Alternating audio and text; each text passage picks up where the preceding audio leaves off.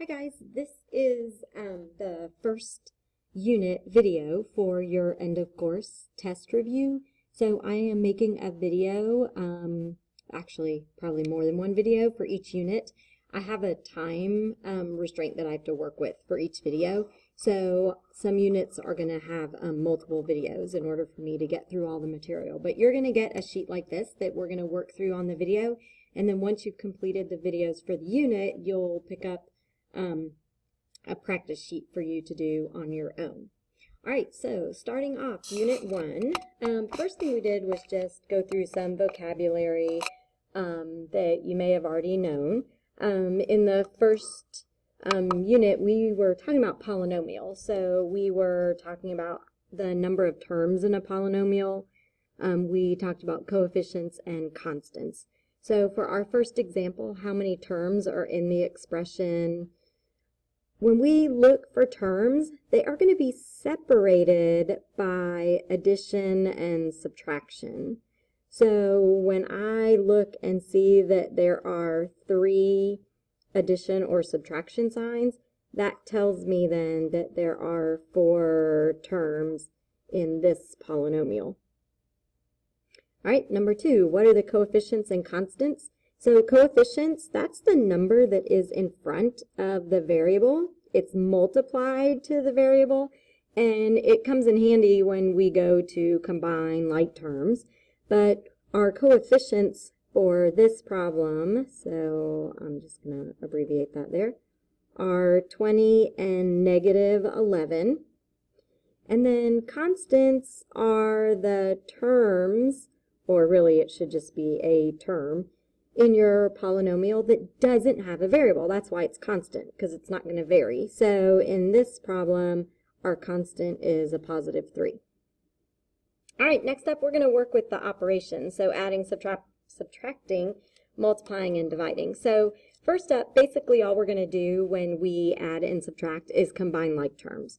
So for example number 3, I'm going to look at this binomial is being added to this binomial, so I'm going to search for like terms, and those 2 right there are like terms, and those 2 right there are like terms. So now I'm just going to add them together. So 2x plus 8x would be 10x, and then a negative 6 plus a positive 12 would be a positive 6. And then that is the solution because 10x and 6 are not like terms. All right, number 4. This time we're subtracting these 2 binomials. So what you need to remember on subtracting is that we need to distribute this negative. We don't want to subtract just the 7x. We want to subtract this whole thing. So we want to subtract the 7x and subtract the negative 4. But again, we're going to look for like terms. So the 3x and the 7x are like terms. The negative 13 and the negative 4 are like terms. So now 3x minus 7x is going to be negative 4x. And negative 13 minus negative 4 would be negative 13 plus 4, which would be minus 9. And then again, those are not like terms, so we're done with that. All right, when we multiply, we learn the acronym FOIL, and that is useful to make sure that we get everything multiplied to the other terms.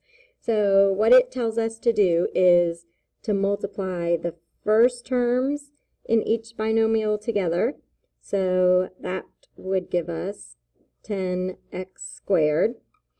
Then we can multiply the outside, that's the O, and get a positive 18x. Then we can do the inside terms together, and that would give us a negative 35x. And then we can multiply the last terms, that's what the L is, for a negative 63. And then most of the time, our 2 middle terms can be combined together. And in this case, that's right there. Those are like terms, so we can combine them together. So our final simplified answer would be 10x squared minus 17x minus 63. All right, number 6. This time we are multiplying a binomial to a trinomial. So FOIL doesn't exactly work because we have more than 4 terms. So what we want to remember is that this is just distributive property. Whoops, skipped over that. So what we want to do is first, I am going to distribute the 3x to this trinomial right there. All right, so when I do that, I'm going to get a 6x cubed minus 9x squared minus 24x. So that was the result of distributing the 3x to the trinomial. Now I need to distribute my constant term to the trinomial, which is just a 1. And what I'm going to do is I'm going to line up my like terms to make it easier to combine in the next step. So I multiply this by 1, I get 2x squared minus 3x, and then 1 times negative 8 is negative 8. So now for the final simplified answer, I'm going to combine my like terms together. So our answer is 6x cubed minus 7x squared minus 27x minus 8. All right, excellent. Okay, moving on. Now we're going to look at unit conversions and dimensional analysis. And I know a lot of you did not like this when we were in the unit, but as with most things, when you go back and look at them, you don't really see what was so difficult. So all we're really doing is converting from one unit to the next, and we use dimensional analysis. It basically is just the technique that says that we're going to multiply by a fraction that's equivalent to 1, and we can multiply by 1 as many times as we want. But what we're going to do is multiply by a fraction that is going to be equal to 1, but it's also going to end up changing our units for us. So some of this is given to you, some of it you should just know. So it just depends on the question. All right, first up, we want to change 6 liters into quarts. So I'm going to start off with 6 liters. All right, now we need to multiply by a fraction that is going to cancel the liters away. So whenever we cancel, our values have to be diagonal. So the liters are going to have to be diagonal from each other. And I want to eventually get to quarts. I gave you a conversion right here that 1 liter is 1.05 quarts. So now the liters will cancel, and the unit I'm left with is quarts, which is what I wanted. So all we need to do is multiply straight across. So we have 6.30 or 6.3 quarts. All right, next one. A bowl of cereal weighs 60 ounces. How much is this in kilograms? So we're going to start with 60 ounces. And we need to change this into kilograms. Now, if you want to, you can put this over a 1 if that helps you, because we don't have a denominator, so it would just be 1. All right, but we need to multiply by a fraction that will cancel the ounces away. All right, well, let's go over and look at our conversions. We need to go from ounces to kilograms. We don't have a direct conversion for that, but we can change ounces into pounds and then pounds into kilograms. So this one's going to require 2 steps, which happens sometimes, and not a big deal. So 60 ounces, I need to write a fraction that is equal to 1 that will cancel the ounces away. And from our list on the left, we know that 16 ounces is 1 pound. So now the ounces are gone. But now our unit is in pounds, and we want kilograms. So I need to multiply by a fraction that will cancel the pounds away. And we have a pound to kilogram conversion. So I know that 1 pound is 0.454 kilograms.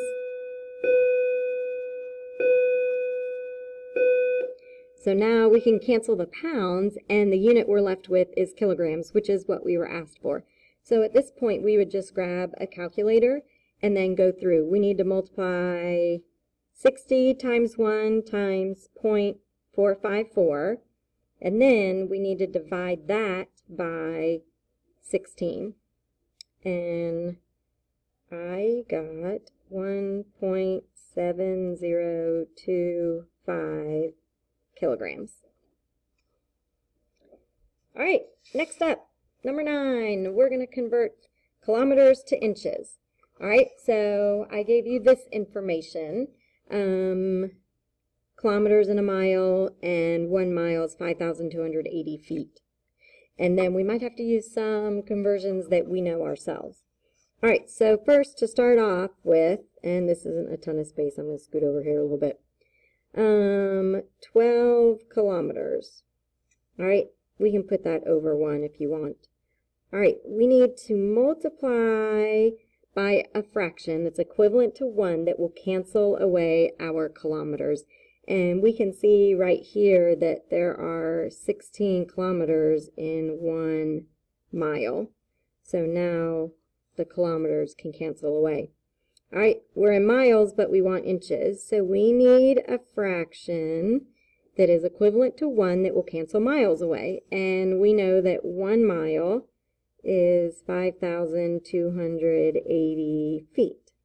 So now our miles are canceled, and the unit we're left with is feet. We want inches. So now we need to multiply by a fraction that's equivalent to 1 that will cancel away the feet.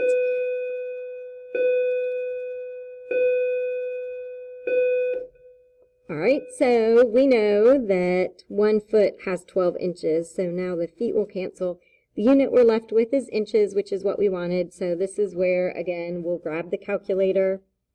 We need to multiply 12 times 1 times 5,280 times 12, and then that needs to be divided by 16. So I got 47,520 inches. All right, next up. This one, we are traveling in a car at 65 miles per hour, so how many feet per second? So in this problem, we're actually starting with 2 units. We have miles and hours, and we're changing into feet and seconds. So we really have 2 conversions that we need to do. So I'm going to start off over here. We're driving 65 miles in 1 hour. All right, I'm going to get rid of the miles first. I want to change it to feet. So I need to multiply by a fraction that's equivalent to 1 that will cancel out the miles. I'm trying to get feet. And we know 1 mile is 5,280 feet. All right, so now the miles are gone. All right, now we need to multiply by a oh wait, no, we're done. We're done with the feet. Sorry. Forget that. Pretend you don't see that. All right, so we have feet, which is what we want. Now we have to get into seconds, and we're in hours. So this time the hours need to go up here, because in order to cancel, it needs to be diagonal. So we want to get into seconds. So we know that 1 hour has 60 minutes. How's that? Pretty good. So now the hours are gone. We're in minutes, but we want seconds. And we know that 1 minute